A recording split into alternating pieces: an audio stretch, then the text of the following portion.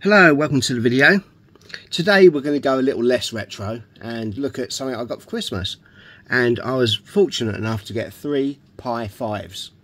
I also got 3 different cooling solutions. So I got an active cooler, the Raspberry Pi active cooling case, and I also got the FLIRC, which is a passively cooled aluminium case. So the Pi 5 here looks just like any other Pi. It's got the same form factor, it's just much more powerful. So yeah, this is a really nice bit of kit. And what I want to know is just how far you can go with the passive cooling. I don't mind fans, it's just the smaller the fan, the more whiny they get. So yeah, the FLIRC can apparently cool this passively. So let's have a look at the FLIRC case in a minute. The Pi 5 will thermal throttle at 80 degrees, and at 85 degrees its maximum temperature where it will aggressively thermal throttle. So basically, if you can keep it under 80 degrees, you can run the Pi 5 at full chat all day long. Not that anyone's really going to do that unless you're doing something really intensive with it, and then you're probably going to have to think, well, do I actually need a Pi or something a bit more beefy? Anyway, little digression there. So this is the FLIRC case. So as you can see, it's a very nice looking case. This is aluminium, and I actually have these for the Pi 3 and the Pi 4. So what it is a piece of aluminium, and this part here contacts the CPU core, and it does so with a thermal pad there, and then the plastic case on the bottom holds it in position. Essentially, this whole case turns into a heatsink, and once it gets up to its maximum temperature, it will just radiate off. So that does depend a little bit on, you know, what the ambient temperature is in the room to how well it performs. But what we're going to do is we're going to fire this up, and I'm going to use a piece of code to log the settings every second to a text file or CSV file, and then I'm going to put them into a spreadsheet, and then we can see the cooling curves. Now you can run the Raspberry Pi 5 without any cooler. They don't recommend it, but you can do it because it's got this inbuilt mechanism where, like I just said, it will thermal throttle the fire. It will just take its speed down to reach a safe working temperature. So yeah, let's get this all powered up and jump into the Pi desktop and have a look at that. Okay, so here you can see we're on the desktop. We've got HTOP running in the top right, an empty terminal in the bottom right, and on the left we've got our little script, and that's going to record continuous values every second from the CPU temperature register, and we're going to record it to a CSV file so we can play it back. So I'll just show you that now. I'm running this on a bare board with no cooling. So as it's running now, you can see there's no real load on HTOP. So if I just go run, now you can see this is what it's recording currently. It's what, 56, 57 degrees. It will get to 600, and the first number is the index, and it checks that and in the loop before it stops. If you look at the bottom of the code here, so it says, right, when we start, I equals 1. When it enters the while loop, it's while it's less than 605. I just picked that as an arbitrary number above 600 for, you know, 10 minutes.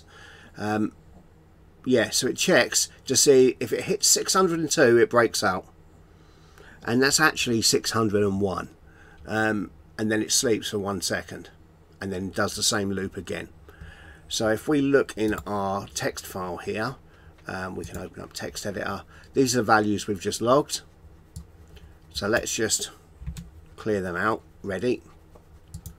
So right now, without any kind of cooling at all, we've got 56, 57 degrees on idle, and that's just a bare board running on the side. So okay, let's power it down. And what we're going to do is we're going to start our test with the Raspberry Pi official case.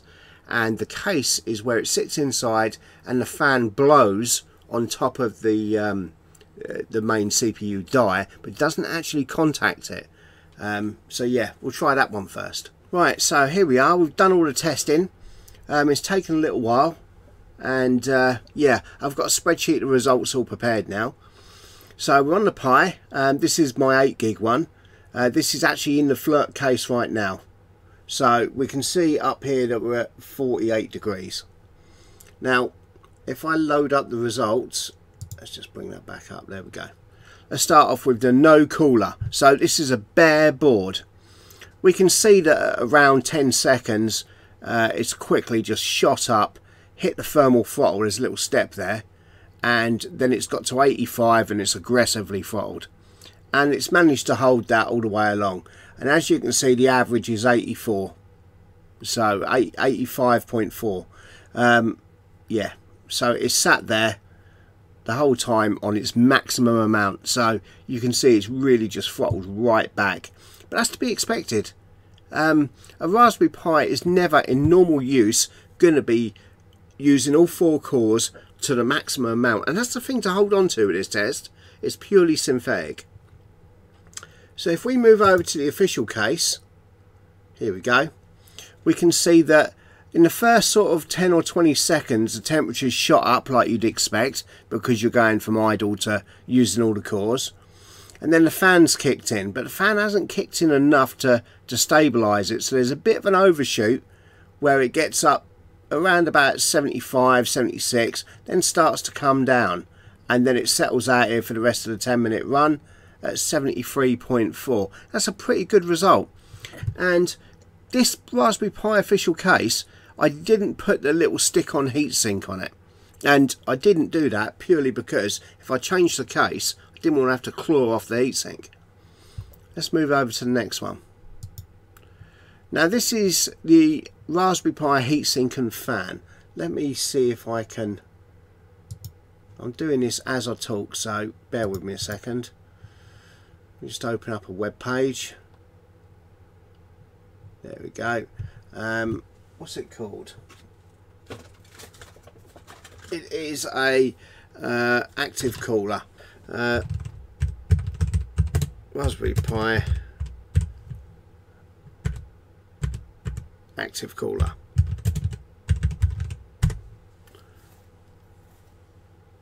Now I'm bringing up a picture of this. So you can see what I mean. This little heatsink board here, I mean, this is really good. It's got these 2 spring-loaded PCB clamps, like you get like on an Intel CPU, that really hold it down on the board hard. Yeah, it's nice, really nice, and the cooling effect is superb, especially as the rest of it is all a big lump of aluminium. So you know there's going to be a bit of thermal mass there. So let's just drop this out a minute and go back to our cooling results. Now with that said, that explains why this has done what it's done. So you can see here there's quite a broad slope that takes a long time to get up to temperature.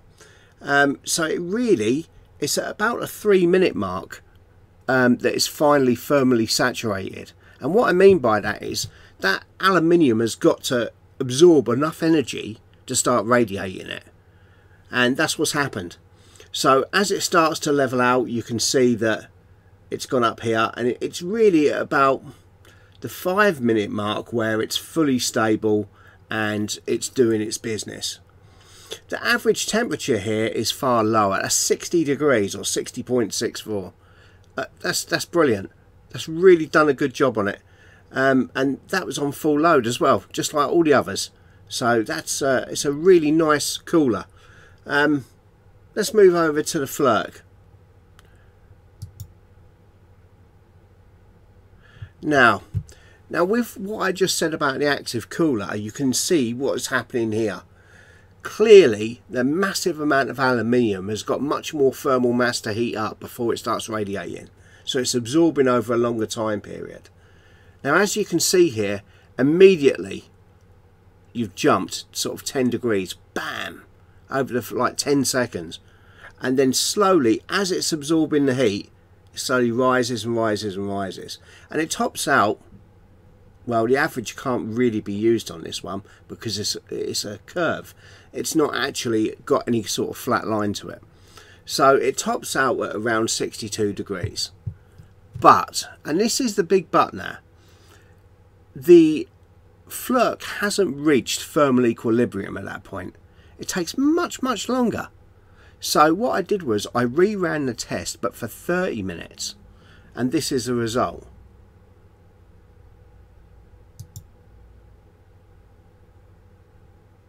So over 30 minutes you can see that it's much more of a curve, and it keeps on climbing until it gets to here. And this is round about the 1550 seconds. So that's what, 20 minutes or so, 20, yeah. There it levels out. Now this is what I recorded for, but I actually left the whole thing running for over an hour. So I know it's firmly stable at around 78 degrees. And that's very close to the start of the thermal throttling band, but it doesn't actually enter it. So yeah, as far as I can see, this FLIRC case is brilliant. It heats up a lot, and when you get to 78 degrees, trust me, you're not picking that up. But I mean, how many computers do you pick up when they're running? Unless it's a laptop, not many. So yeah, it's around about 78 degrees, fully firmly saturated, and it manages to hold it. This is inside with normal heating on, so ambient temperatures are, I don't know, 20 degrees maybe, maybe a bit warmer. So this is inside a normal house, and that's what it's doing, and it's firmly stable at 78 degrees. And that's plenty, because when you're using your Pi normally, you're not going to be anywhere near it, nowhere near it. Now if I close this down, we can see here right now that I'm actually at 40, 45, 47 degrees. This is normal. There's not much of a load on it, as you can see in H-top there, and the frequency hasn't even ramped up for anything demanding.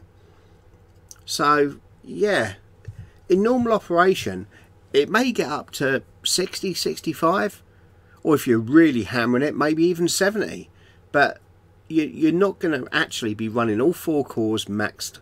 You're just not doing it. So yeah, if I just close that down for a second. Yeah, I really like the FLIRC case. It can definitely do its job. The reason why I was skeptical in the beginning was it looks like they've taken the Pi 4 die and just used that as their, you know, the Pi 5 case, and just cut a power switch into it. So I was a little bit skeptical that it could do it without contacting the other components as well. But it is doing the job, and it's doing it well. So yeah, I'm going to wrap this video up now, and I'm going to say check out my compadres in the video description. They got their own channels, and they got some good stuff they do, so have a look for them. And thanks for watching.